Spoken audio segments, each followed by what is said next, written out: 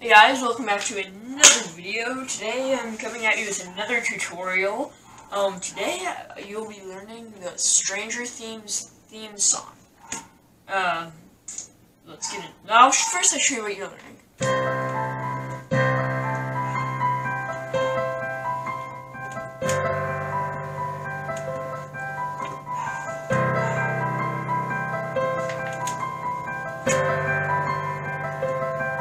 And then you just repeat. So it's not like going to be a super long video, but anyways. First thing you want to do is determine how you want to play this. There's two ways to play this. One way is where you have, this is like for people with a little bit bigger hands, where you have your thumb on the C, your pointer finger on the E, middle finger G, bending finger on the B, pinky on the C. Where you can just do it with one hand. You don't have to like move your hand at all. You just have your one hand there. You just push down your fingers. Or if your hands are a little bit smaller, you have to actually move your hand. But that's still not very hard. So the first thing you want to determine is if you can do like this, which is obviously much easier, or if you want to, or if you have to move your hands. But whatever.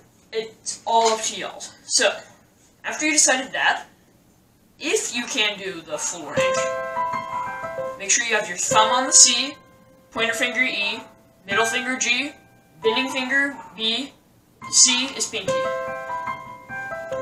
So the way it works is C, E, G, B natural C, B, G, E, C, E, G, B, G, you know, like that. Or, if you have used the moving your fingers, you just have your thumb on the C, middle finger on the E, thumb on the F. And you just go like that.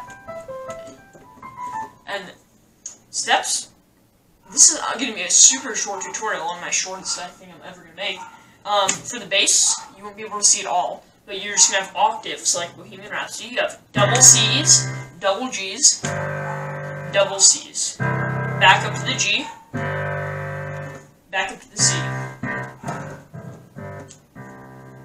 And then you play that twice, and then you switch. So you start on the C, and switch to the G,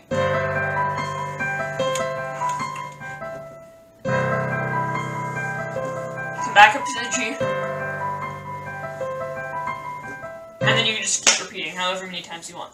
But let me go more further into detail if you need to move your hands.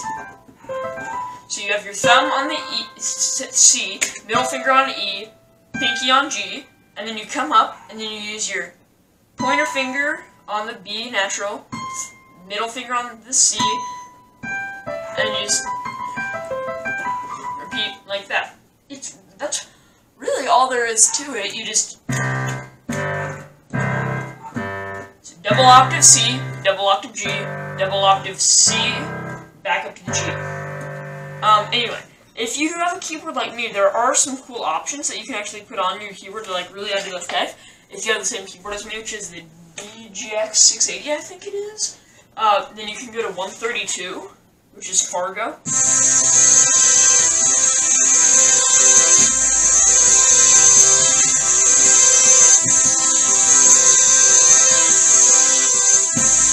And that really has an effect. But that's, of course, if you have a keyboard. You can do this on any piano, like, let me switch it over to a grand piano. Yeah.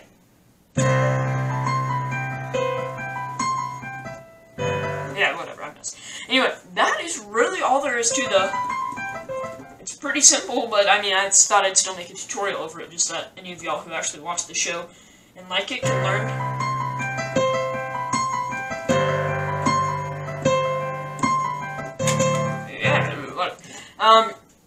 Yeah, the main thing is just making sure you get the bass notes right, and then the treble right, as there is in all songs. But this is really simple, there's no sharps and flats, and yeah, that's all there is to this, super easy, but well-known tutorial. And anyway, if you enjoyed today's short little video, well, you can leave a like, that's if you liked it, and if you really like this type of stuff, you can subscribe and turn on notifications, and you'll be notified whenever I make a new video. Thank you for 600 subscribers, and I will see y'all in my next video. Goodbye.